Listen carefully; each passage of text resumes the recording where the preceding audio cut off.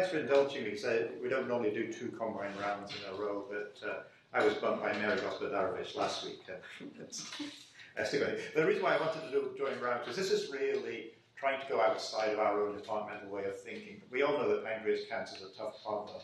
And just to keep on thinking that Novartis is going to produce a smart drug that's going to fix the problem, it's time that we move on. And we move on by exploiting resources. And what I want to lead you through is the incredible richness in our own local community. We've always thought traditionally we look outside of Toronto, somehow we go to Johns Hopkins or Harvard or Novartis, but there's actually a ton of stuff going on within our own academic community, which most clinicians, I think, are not fully aware of. So what I'm going to try and do is to alert you to that. There's a wealth of stuff, and I'm going to go fairly quickly, fairly superficially over a lot of ground, so I hope I don't exhaust you. So the educational objectives are really trying to understand why is pancreatic cancer so hard to treat. Then the second bullet in my objectives is looking beyond our own department. So what do we mean by the low-hanging fruit? So Ming Xiao was responsible for getting me involved in pancreas almost 20 years ago. And Ming said, well, David, they're really interesting. They're tough cancers to treat, but it's all due to the KRAS mutation. So if only you can come up with some smart way of targeting RAS, the problem will get better.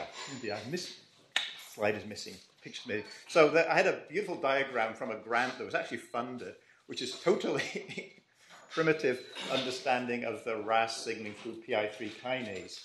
So that was missing from there. But anyway, so we started working on this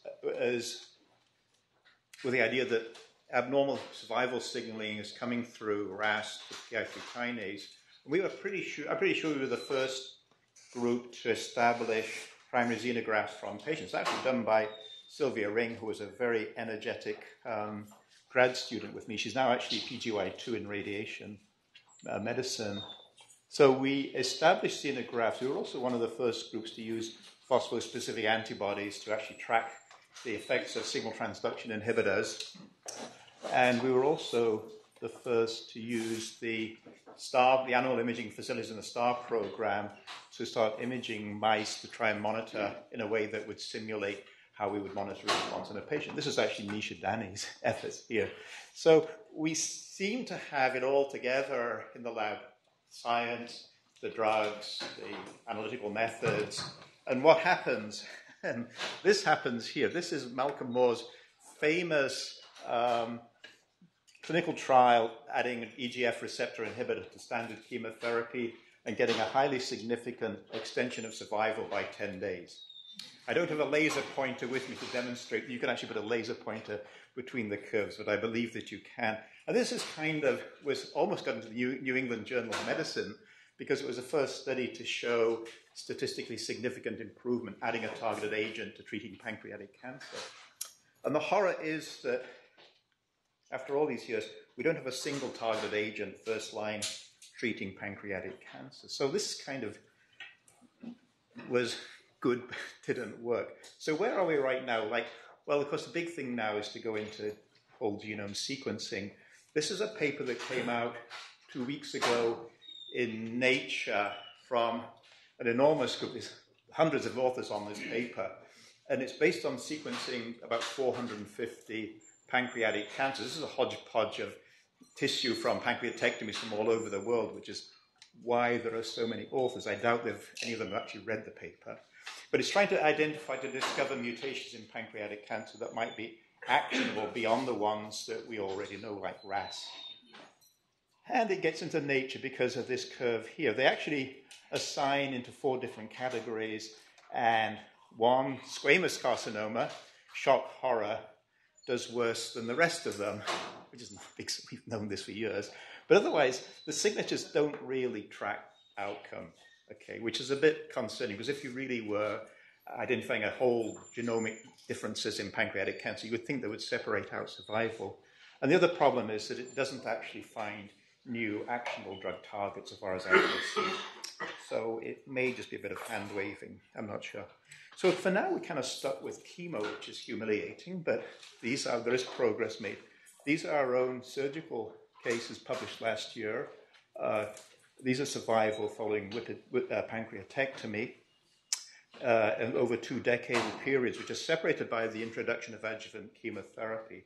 And we do actually improve outcome. It surprises me almost that adjuvant chemotherapy using gemcitabine would work in pancreatic cancer, but it does. So there is some improvement in outcome. And when you're dealing with a disease as fatal as pancreatic cancer, even some improvement is good.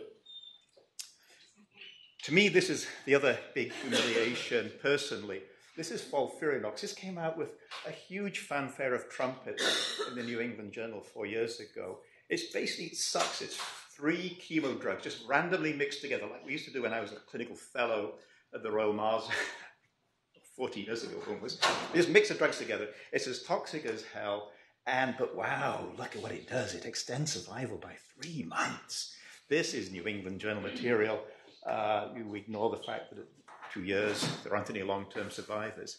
So this is now the big thing in pancreatic cancer. I shouldn't knock it too much incidentally, because FOLFIRINOX does actually benefit patients. We treat them, they've got pain, they're getting worse, you treat them, and it's quite common in the clinic to get major responses to this treatment. But it's a bit of a band-aid solution, and intellectually it doesn't take us anywhere. We're pushing chemo as far as we can go, so we get a bit of improvement in survival. So it's kind of rest in peace, the science of medical oncology. Bit of a humiliation for somebody who's always believed that science is going to fix pancreatic cancer. So where are we? So considering that by 2030, if things go, we're going to be the 2nd leading cause of cancer death, we should be depressed. But the amazing thing with the pancreas cancer group here is that we're actually all upbeats. So there's loads of good stuff going on in our backyard, and this is basically the focus of this talk.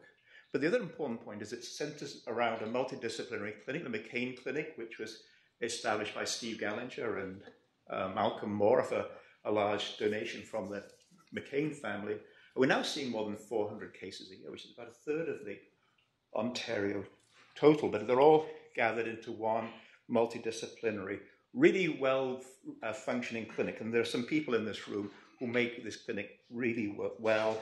And it's a joy to work because we sort the patients out quickly in a timely manner. We actually probably save the healthcare system money because the patients are not lingering around having unnecessary scans and tests done in smaller centers.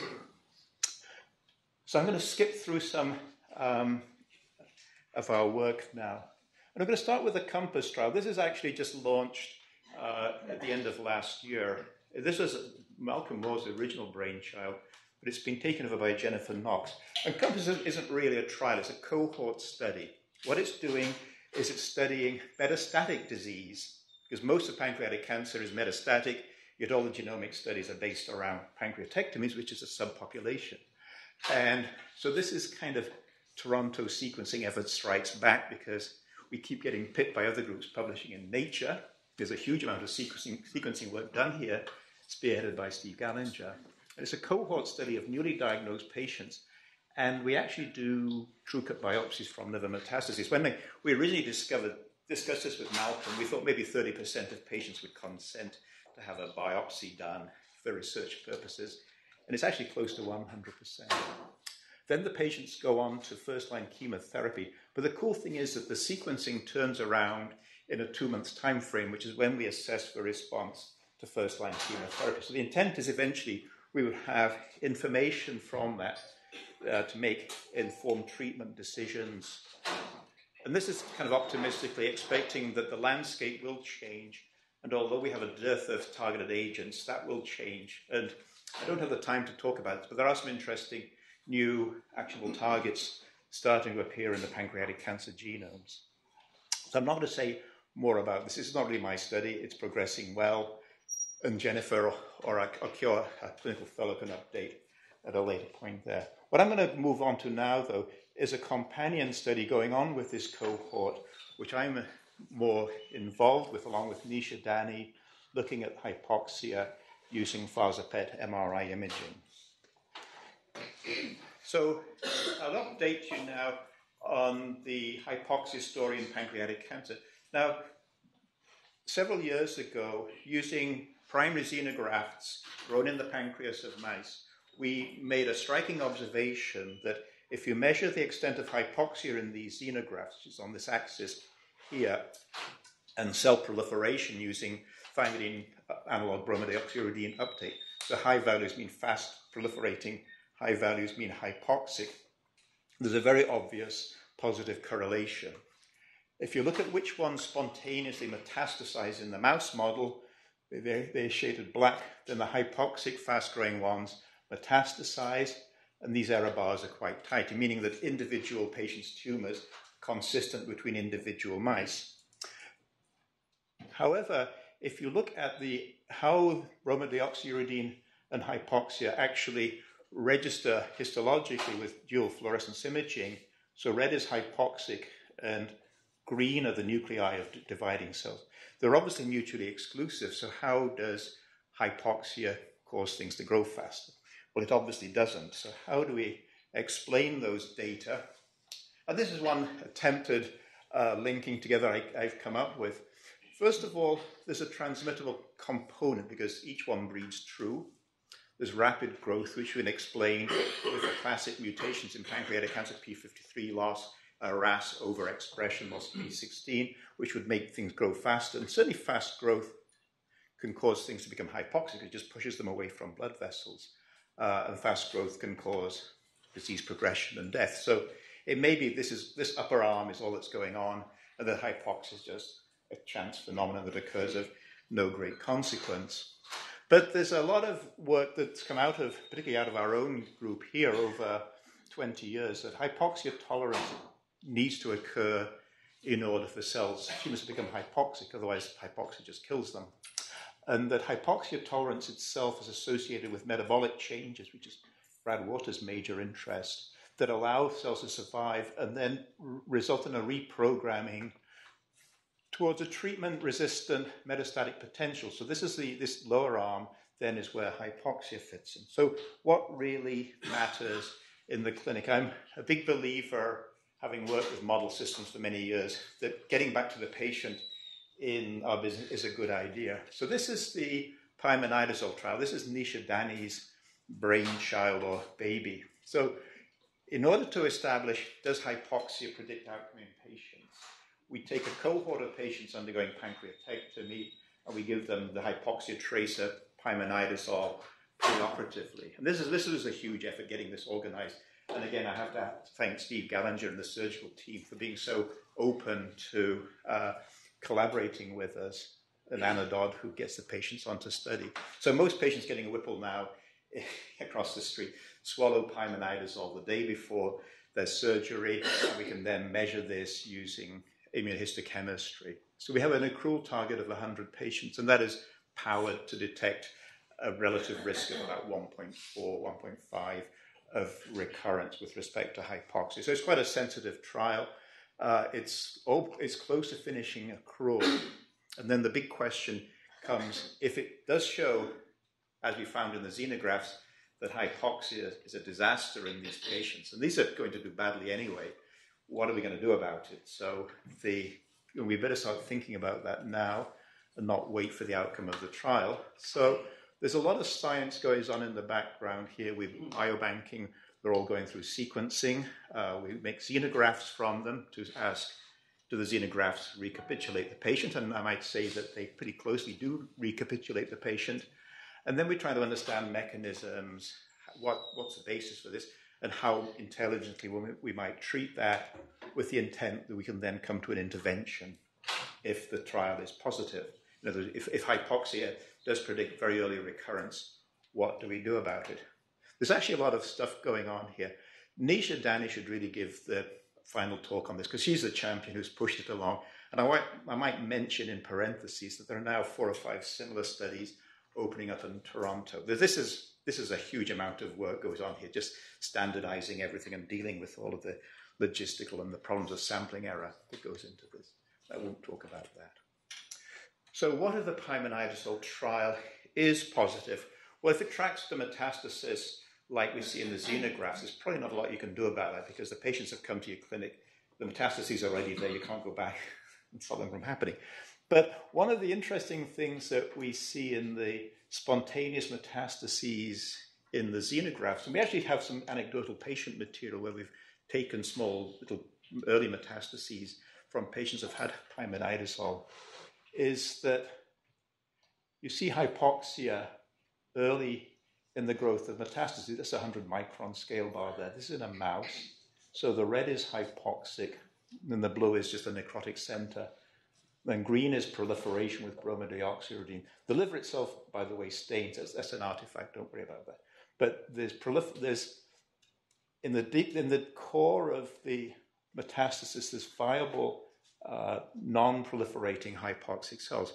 So all of our adjuvant chemotherapy drugs are proliferation-dependent drugs, fluorouracil, gemcitabine. So if bromidioxyuridine isn't going in them, gemcitabine isn't going to go there either. But we do have drugs. This is one, TH302, that are actually metabolically activated under hypoxic conditions. And we can actually give these in combination with gemcitabine. It actually breaks down. This is actually another 2-nitroimidazole that undergoes reductive metabolism, destabilizes and releases this alkylating. It is actually a nitrogen mustard, is this warhead. So we could combine this with gemcitabine in a neoadjuvant setting. So the patient's got metastases, but they're small metastases. These micrometastases are the basis for recurrence in patients who've had pancreatectomy. We actually see patients coming to our clinic in medical oncology 2 months after they've had a Whipple and they've already got liver metastases. So it's a disaster. We can actually measure non-invasively hypoxia. This is a paper that just came out in Journal of Nuclear Medicine, which I think is the first study to actually show you can do this using nitroimidazole tracers by PET emitters. And this is the cancer here. So we actually measure hypoxia. So we could actually stratify patients preoperatively if they're hypoxic, instead of going straight to surgery, move them into a neoadjuvant study that would combine an agent like this with gemcitabine. So that would be something we could do that may impact on patient outcome in the short term. I'm going to move on now to local disease control, which is an underappreciated problem with pancreatic cancer. Most people think that pancreatic cancer just metastasizes and you're dead, sort of things like that. But in fact, it's a major clinical problem. The majority are unresectable. It's only 20% max are resectable. So most patients with pancreatic cancer actually die with the primary tumor intact. It's one of the relatively small number of common solid tumors now where we actually fail to control the primary tumor, and it's a problem. It's been estimated from autopsy studies that about 30 to 40% actually die primarily from local disease, not from metastases. We have 2 projects going on that I'm going to talk about fairly briefly to try to address local disease control in pancreatic cancer.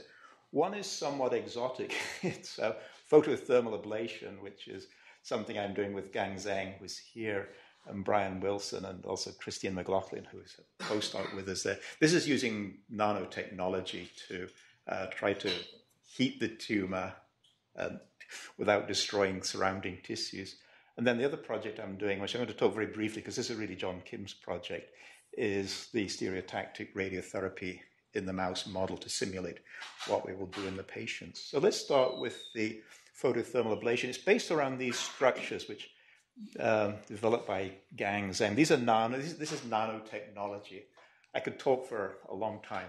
I probably couldn't because I don't know enough about it, but there's a lot to be said about nanotechnology. These are engineered structures that have some very interesting physical and chemical properties.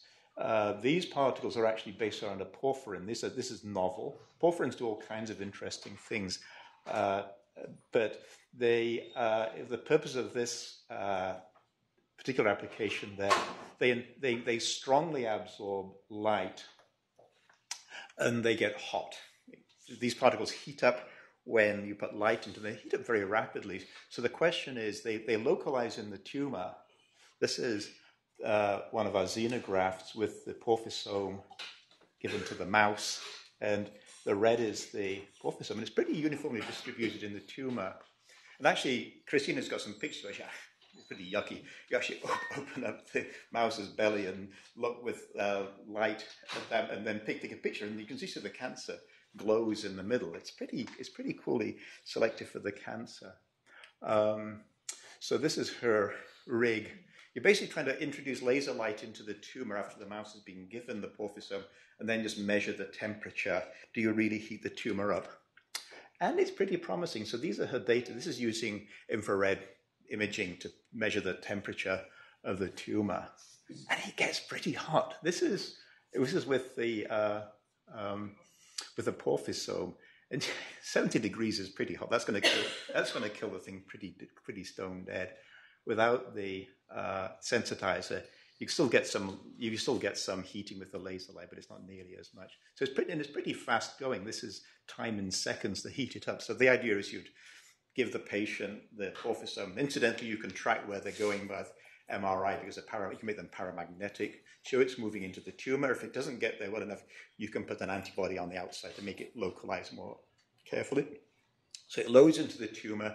You then introduce the laser through an endoscope. You may want to cool the duodenum, which you can readily do at the same time, and then put the light in. Would you then ablate the tumor? It's very exciting. It's based again on some of our technical strengths, Gang's lab, the Guided Therapeutics Laboratory, the surgical program. There's a lot we could do here. It's still in its infancy, but we're ongoing with that, and it's quite encouraging. The radiotherapy is obviously much more understandable to most of the people in this room. This is really a collaboration with John Kim, although Dick Hill refuses to go into retirement, and Dick is actually our wise father. He's mentored probably half the people in this room, myself included. And the intent is to simulate stereotactic radiotherapy closely to what we would be doing in the patient. But the cool thing about doing this in the mouse is that we can then manipulate with targeted agents to enhance the radiation effect. And we're particularly interested in hypoxia targeting. Hypoxia may well become more relevant to stereotactic radiotherapy. We're giving a limited number of high-dose fractions. You may not get the reoxygenation effect that occurs with long conventional fractionation there. So hypoxia is probably going to be important. Some of you may have heard Catherine O'Brien's work recently on this in the rectal cancer models. And the other area that I'm interested in is the G2 checkpoint inhibitors, and I'll say a little bit about that momentarily. So it allows us to study the action of drugs, and importantly for this disease site, to study the effects on adjacent normal tissues, especially bowel. So this is now some of the work going on in the STAR program. It uses the microirradiator in STAR, which has cone beam CT on it. We'd hope that the cone beam CT would actually allow us to see the tumor as would be done with a patient, but the resolution really isn't good enough. So we have to merge with an MRI, which we do with the 7 Tesla system. It's much crisper now, by the way, than that slide I showed right at the very beginning of Nisha's first attempt at MRI in a mouse model. There's a tumor. And then we just fuse them together, and we can then target. I totally failed to understand this. This is done by one of the planning people. This is using something called Smart Plan 180. John can explain all of this to you later on there. But basically, we're trying to get as close to how we would do this in a human population. And it's cool because you can perceive excitement amongst the people involved in physics planning, in radiation medicine. This is cool because we can actually start doing things in a mouse model that it's sort of what we would do in the patients, but it's difficult to do in the patients. So we're actually showing that, I think, that basically you're zapping the tumor without doing a lot of damage to adjacent tissues. And it looks like it might work. So this is now controlled. This is either 5x7 gray or 5x9 grays. This is the growth of the tumor without radiation. These data are still ongoing. We're still monitoring. These mice are still only out a short distance. And these measurements are pretty crude. We actually would do the volume measurements of the MRI eventually. So I may be sort of stealing John's thunder on this. But it's quite nice. We can actually see an effect now. The mice are surviving. I don't show the weight, but they don't actually lose significant amounts of weight. So we can now start to do experiments. And that's really where I came into this. So I've been interested in targeting cell cycle checkpoints. It gives me an excuse to do flow cytometry. And one of the interesting questions is that it's been around for a long time, is if we give radiation, we cause a lot of breaks and damage into DNA, and that the cells normally then arrest during G2 to allow those breaks to be repaired before entering mitosis. And if they enter mitosis before they're repaired, the cells can die, or they become arrested in mitosis. The guardian of the G2 checkpoint is WEE1, and we can now target that with drugs. This is MK1775, which is in clinical trial at PMH. Normal tissues like the gut mucosa, on the other hand, are P53 proficient, and will be expected to arrest in G1, so that targeting G2 is irrelevant to. So you'd expect you'd enhance effects on the cancer, but not on the adjacent small bowel, which is what we're trying to achieve. So these are some, I have to say, these are pretty good flow cytometry data. I review papers. This is pretty decent stuff. This is one of our xenografts. Now, this is a DNA histogram. This is DNA content, diploid mouse, diploid cancer, it's aneuploid, S phase, and G2. So that's a classic DNA histogram. If we now look at cyclin A2 increases during S phase, and then it degrades as cells move through prophase towards metaphase. So this is the degradation of cyclin. If we combine that with a second antibody measuring serine 10 phosphorylation on histone H3, that is phosphorylated by Aurora B as cells are entered into mitosis, you can kind of pause the late cell cycle, combining those antibodies with DNA content. I haven't lost you too much there. But the important point is that if you give 8 grays radiation, you see this increase in the G2 population, which is the G2 checkpoint activating. But then if 4 hours later you give the WEE1 inhibitor, you have this huge increase in the peak. But this increase is caused by cells now appearing in metaphase. So this is abrogation of the G2 checkpoint induced by radiation in a clinically relevant model. So the question is, do we then sensitize to radiation by giving a WEE1 inhibitor? And that's what we'll do once we get the SBRT model standardized. I want to get off and work on that. So John can have hypoxia, and I can have the WEE1 inhibitor because it's drugs. Well, one of the curious things that we found with this experiment is if we just give the WEE1 inhibitor by itself without radiation, we also have this huge surge of cells going into mitosis. This is histone H3 phosphorylation. Remember I said this is marking cells in mitosis. This is DNA content. So this is G1, S phase, G2. These are mitotic cells. So there's a huge increase in mitosis just by giving a WEE1 inhibitor without exogenous DNA damage, which is not what we're supposed to see. It's pretty striking. This is a time course for cells appearing in metaphase up around 2 to 4 hours. So this is basically, this can only be explained by G2 is being prolonged in these cells in a WEE1 dependent manner, even though you don't put external damage into the cells. So they're just needing longer in G2. This is the carrier type. Actually, if you're astute, you can see this has a roughly triploid DNA content by flow cytometry. And if you look at the chromosomes, there's a roughly 1.5 times the number of chromosomes you should have. But it's complete crap. I mean, there's not a single normal chromosome in this tumor. So the chromosomes are really screwed up. So the question is this genomic damage by itself causing dependence on the G2 checkpoint? So I can put this another way around and say, is chromosomal instability an Achilles heel of pancreatic cancer? What I haven't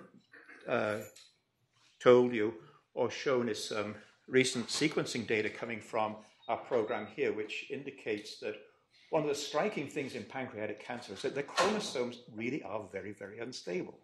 So much more chromosomal derangements going on in pancreas, say, in other common cancers. So do they become dependent on post-replication checkpoints? So is this a valid way of treating these cancers? Because chromosomal instability is probably one reason why they do so badly in the clinic. They're continually shuffling the genes around. You're selecting for metastatic drug resistance. So this probably explains in large measure why pancreatic cancer is such a brute to treat. So is this Achilles heel? So I've redrawn this diagram, my cell cycle diagram now, And I put errors and breaks occur during DNA replication, predicted to be more frequent in pancreatic cancers. This is the G2 checkpoint I was talking about, but there's a second checkpoint which may be more relevant here, and that's the mitotic spindle, the spindle assembly checkpoint. This is the one that holds the chromosomes on the metaphase plate until they attach to the spindle poles, so that when the cells actually go into anaphase, the chromosomes faithfully separate. And if you prevent them from doing that, and they go into mitosis without allowing the chromosomes to align and attach, you'll get gross chromosomal breaks. And is that fatal to the cells? And we actually have a pretty decent TTK inhibitor that was actually developed in-house by a group headed up by TACMAC. It's actually one of the first TTK inhibitors to be developed. So let's test this drug. So it's CFI Campbell Family Institute.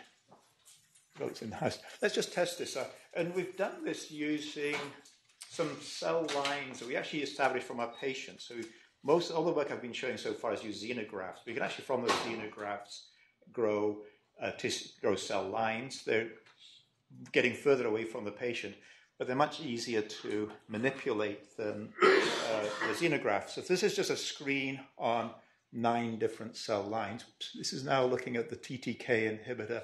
And this is now measuring clonogenic survival. So if you're giving a treatment that you think is going to cause chromosomal derangements that are going to stop the cell from proliferating any further, but may not necessarily kill the cell, clonogenic survival is a good way to go. So this is the control value, normal clonogenic survival. And it's interesting that 6 out of the 9 are getting quite large loss of clonogenic survival. And curiously, the other 3, there's no effect at all. So what's going on there? These are very new data, so we're still trying to figure it out. But it's interesting, if you take the ones, 2 of the ones that are sensitive, this one here and this one here, and look at the DNA content after 24 hours, these are really screwed up DNA histogram. That's the control, G1, S phase G2. You've got these cells with hugely aneuploid DNA content, whereas the one that's coming, this is GP3A, which is, where I lost my pointer. This is the one that's resistant. There's no effect on DNA content. So at least we can link the toxicity of the TTK inhibitor by clonogenic survival to some measurement that tells us about the chromosome content there. So this is very much ongoing. We're re-establishing the tumors back into the primer xenografts to test the TTK inhibitor in the xenografts. We're asking with the group at OICR, can we detect a genomic signature that predicts response to TTK inhibitor? If the answer is yes to both of these, the xenografts recapitulate. Yes, we can find a signature. Then we can put the signature into the COMPASS trial and then start thinking about stratifying patients towards TTK inhibitor down the line. So that would be good. In terms of genomics-based personalized medicine for pancreatic cancer, we're furthest along with the BRCA, homologous repair deficiencies. So we're actually, with patients with high likelihood of having a germline BRCA mutation, we actually screen for them and we direct treatment towards platinum-based chemotherapy because empirically this mutation seems to carry with it exquisite platinum sensitivity. These are a bunch of xenografts again. These are wild-type donors. These are mutant donors looking at the relative effects of gemcitabine. This is a wild-type, incidentally, response to gemcitabine, but does not respond to cisplatin, which is the clinical experience, whereas all of the mutants, all 4 of the mutants, xenografts respond well to cisplatin, which is good. I mean, the problem is that there's only about 5% of our patient populations can benefit from this because they carry the mutation. But what's coming out of the ongoing sequencing work is about a further 5% have a somatic, I call it BRCA-ness, it's probably not the right term to use for it there, but they have a signature that suggests even though they don't have the germline, they may nevertheless respond well to cisplatin. So this would be useful information to have in the clinic. So fortuitously, we have 4 or 5 primary xenografts that we've grown from patients who were subsequently found to have this signature. And we're currently testing their sensitivity to cisplatin in the lab. Again, I'm not going to give enough time to give it due attention, is a project that's headed by Ray Riley over in pharmaceutical sciences called PET Theranostics. So this is now using local expertise in antibody engineering.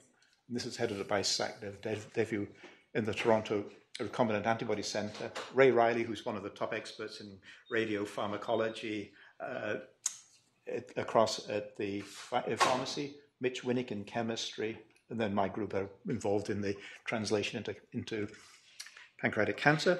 And the idea is to make individualized treatment using synthetic antibody fragments to surface antigens expressed on the cancer, eventually at the individual patient level, armed with dual positron emitters so we can detect by PET imaging and beta emitters for therapy. Oh, yeah. So this is TRACK. This is one of the jewels it's across at the Donnelly Center, incidentally. This is one of the jewels in Toronto that we don't go across College Street enough. So Dev Sidhu is one of the top guns in antibody engineering in North America. He was at Genentech. He was recruited here. And they do things with antibodies. These antibodies, they've never seen a rabbit or anything like that. It's all E. coli, and you get the series, but you don't want this amino acid. I'll take it out and put another amino acid in there. So he has the ability, using phage display techniques, to make thousands or tens of thousands of synthetic antibodies, more or less on demand if you want something made. Dev is your person. The conjugation technique, though, is quite cool. So what we're trying to do is to put a radionuclide, it's rather like the cyto. We're trying to put radionuclides on the antibody away from the antigen binding site, which is here. And what this is done by a grad student in the chemistry department, is that they actually manipulate the gene sequence so that on the heavy chain, you put a short peptide growing off the end where the FC receptor the FC component would normally be. And then you can use this peptide to enzymatically link the polymer onto the end of the antibody. So you get these bizarre structures. And this is her rendering of how it would go. So patient 1, patient 2, you actually dial up the antibody fragment to the patient's individual surface immunophenotype. You can then use a PET, do a light dusting with isotope, do a PET image to make sure it's going to the right place, and then bring the patient onto the 17th floor to one of those rooms that radiation oncology uses, get them really hot, bang the stuff into the patient, and can you cook the tumor? And this might be particularly efficacious, I think, for treating micrometastases in high-risk patients where you do a Whipple, find its bad risk features, likely to have micrometastases. You've got the surface immunophenotype based on the pathological sample, dial up the appropriate antibody combinations, and treat. It's like the photothermal ablation. It's a little forward-looking, but I think we should be thinking forward, and we should be supporting these local efforts. This is just some early data showing we can actually use this approach to image one of our xenografts using PET imaging there. So that's kind of quite promising. So conclusions then, pancreatic cancer remains a tough challenge. I don't make light of that. There's no low-hanging fruit left, but I think there's middle-hanging fruit is actually quite exciting. And there's lots of good stuff going on in Toronto right now, which I wanted to bring out in this talk. So these are my acknowledgements. So, but basically I dedicate it to, this is a celebration of Toronto, this talk. I'm just saying that, look, we're not that bad here. We actually are a internationally top research university. We're better probably at communicating than some of our competitors south of the border because we don't have these islands of Nobel laureates trying to control everything. Everybody sort of works happy together. All the grad students across the university I've met. I'm just totally happy to get engaged here. Fluidigm are just wonderful. They're more like a university department than a business. And so these are all the wonderful, I won't read all the names out. These are just all the great people around there. So I said right at the beginning, pancreas ought to be the pits. We're in clinical outlook there. But it's actually a surprisingly upbeat program right now. And it's always on the lookout for recruits. So thank you very much.